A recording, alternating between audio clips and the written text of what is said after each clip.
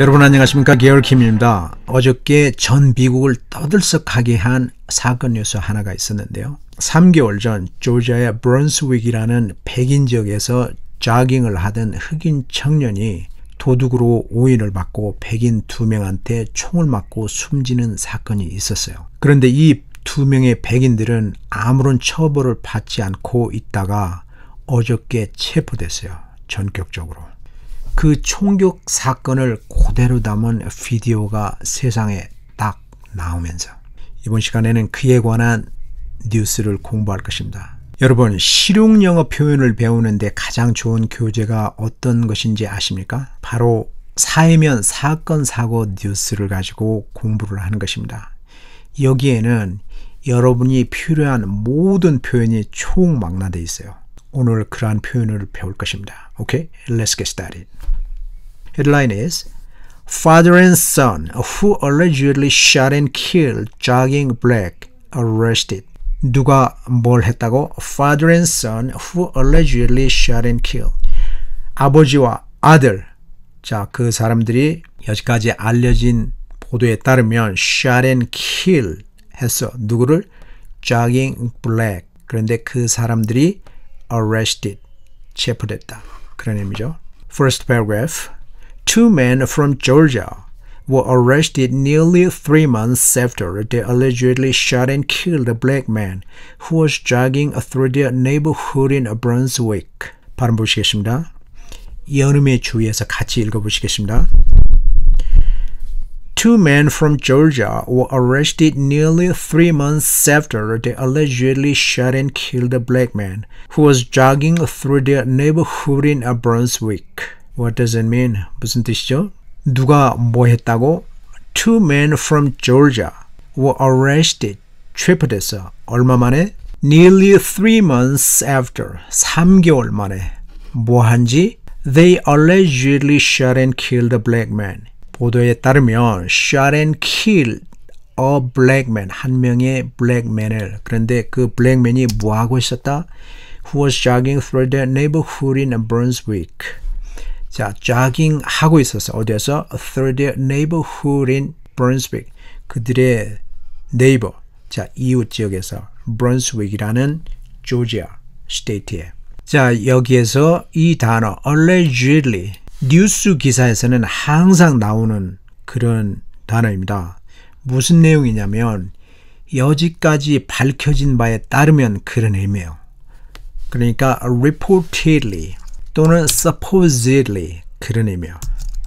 supposedly. 자, 뉴스에서 항상 나오는 그런 단어이기 때문에 꼭 기억하시기 바랍니다.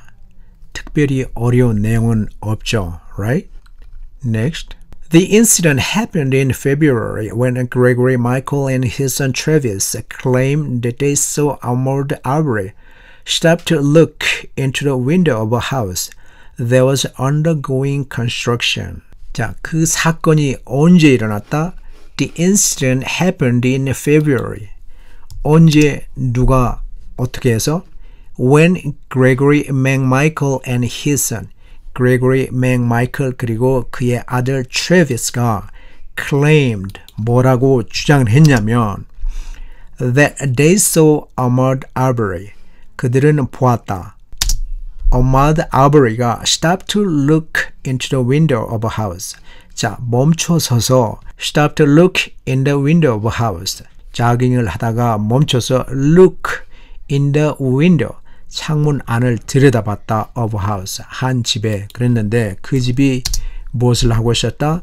There was undergoing construction. 건축 중에 있었다. 자, 그래서 특별히 어려운 내용은 없는데요. happened를 다른 말로 하면 What is another word for happen? Take place죠. 또 다른 한 단어로 한다면 occur 이런 정도로 바꿀 수 있겠죠. In February when Gregory McMichael Gregory를 짧게 하면 Greg입니다.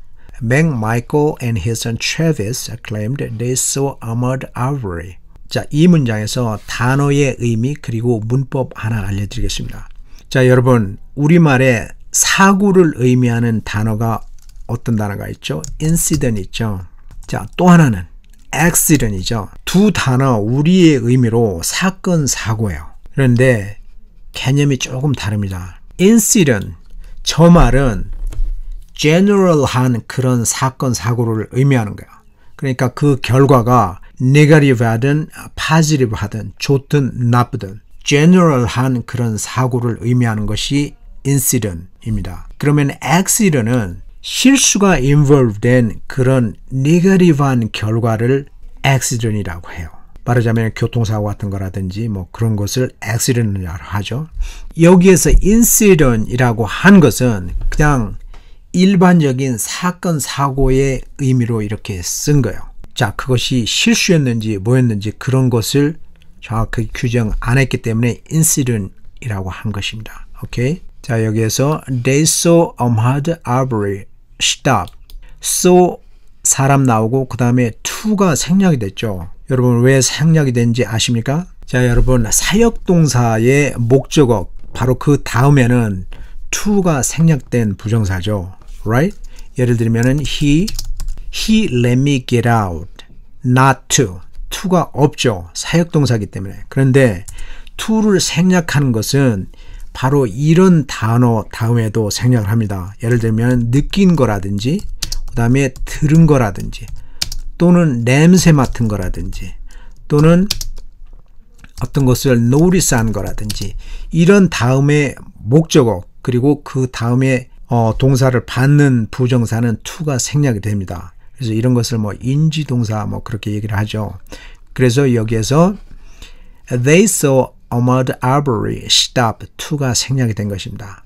자, 그런데 to는 생략을 하더라도 ing 분사형, 진행형은 넣을 수 있습니다. 오케이, they saw.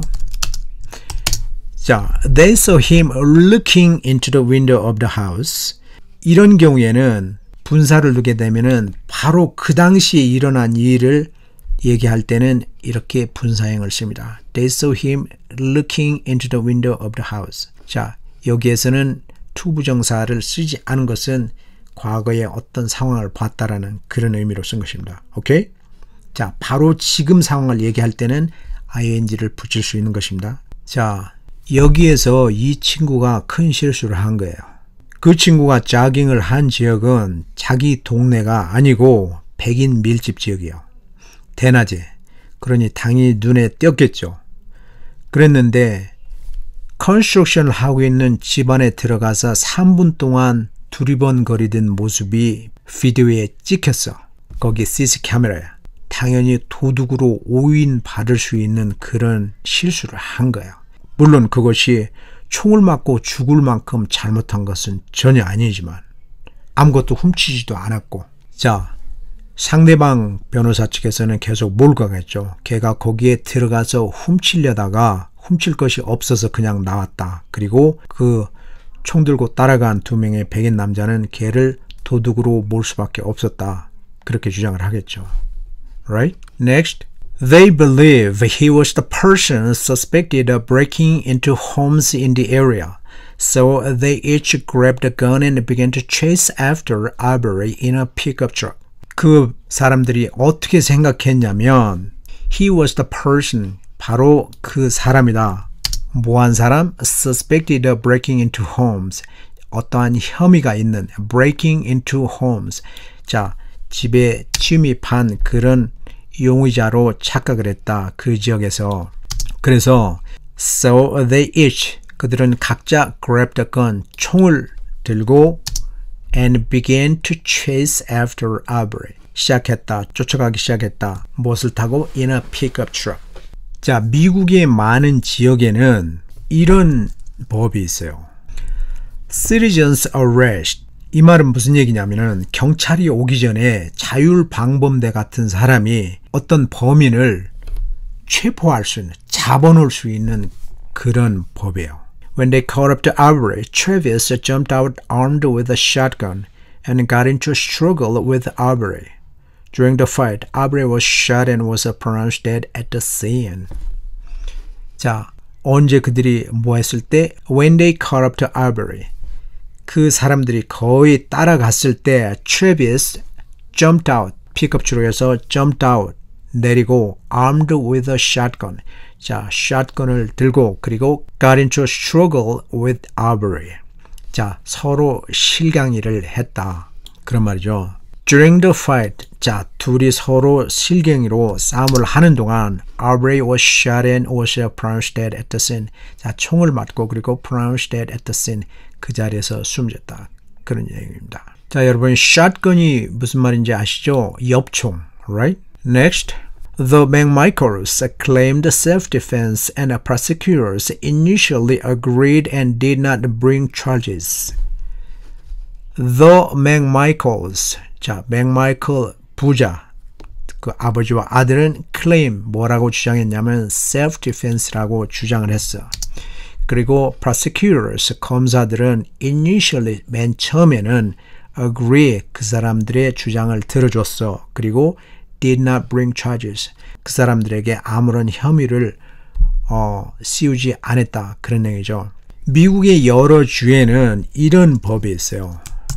자, 이 말이 무슨 얘기냐면은 stand your own ground, 네 땅은 네가 지켜라, 이런 말인데 스스로 방어하라는 거예요. 어떤 사람한테 생명의 위협을 받으면은 쏴도 된다는 그런 법이에요. 근데 사실은 이것이 self-defense를 입증하려면 간단한 일이 아닙니다. 예를 들면은 도둑이 집으로 들어왔어. 그랬는데 자, 주인이 딱 알아채니까 다시 도망갔어. 그러면은 도망가는 도둑한테 만약에 총을 쏜다. 그러면 그것은 a first degree murder, 1급 살인죄로 오히려 처벌을 받는 거예요. self-defense는 진짜 생명이 위협받고 그리고 자기가 부닥쳤을 때 그 상황이 돼야 되는 거야, 기본적으로. 자, 상식으로 알아주시기 바랍니다. Next. Two district attorneys were forced to rescue themselves from the case because Gregory spent much of his career in law enforcement working as an investigator for the Brunswick District Attorney's Office. Two district attorneys. 이런 경우에는 two 지방 검사, 뭐 그런 정도? 우리하고는 좀 다르니까요. Two district attorneys were forced to rescue themselves. 두 명의 지방 검사가 압력을 받았다. 어떤 압력? To rescue themselves. 그들을 풀어주라고. From the case. 그 사건에서. 왜냐하면 because Gregory spent much of his career. Gregory는 spent much of his career. 자, 그 사람이 in law enforcement. 자, 경찰로 근무를 했어. Working as an investigator. 어떤 소속으로? For the Brunswick District Attorney's Office. Brunswick의 District Attorney Office의 수사관으로 근무를 하고 있었어. 자기네들끼리 그냥 유야무야 풀어준 게 들통이 난 거예요. 그래서 뉴스에 보니까 자, 지금 현재 The Brunswick's District Attorney 여자던데 그 사람이 step down, 물러났어요. A video of the shooting was posted online, sparking calls for the McMichaels' arrest. 자, 하나의 video of the shooting was posted online. 자, 인터넷에 딱 포스트 되자 sparking calls for the McMichaels' arrest. 자, sparking calls. 인 커뮤니티에서 들고 일어난 거죠. McMichaels 이 두 부자를 arrest하라고. The case was handed over to Tom Durden, the district attorney in Liberty County, who promised to bring the case to grand jury and asked the Georgia Bureau of Investigations to look into. 자, 그 사건이 was handed over. 자, 어디로 이송이 됐냐면은 to Tom Durden. 자, 이 사람한테로 갔는데 이 사람이 누구냐면 the district attorney in Liberty County. Liberty County의 담당 검사였다. Who promised. 자, 그런데 이 사람이 뭐라고 promise를 했냐면 to bring the case to grand jury. grand jury로 가져갈 것이다. 그리고 ask the Georgia Bureau of Investigations. 조지아 수사국에 의뢰해서 look into it. 그것을 보라고 할 것이다. 그런 얘기입니다. 자, 여기서 보면은 grand jury. 그런데 미국에는 보통 배심원 그런 제도가 있죠.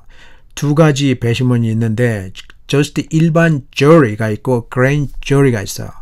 일반 jury는 소수의 사람들이 배심원으로 참석을 하는 그런 jury고 grand jury는 수십 명 많은 사람들이 참석을 하는 그런 jury를 grand jury라고 합니다.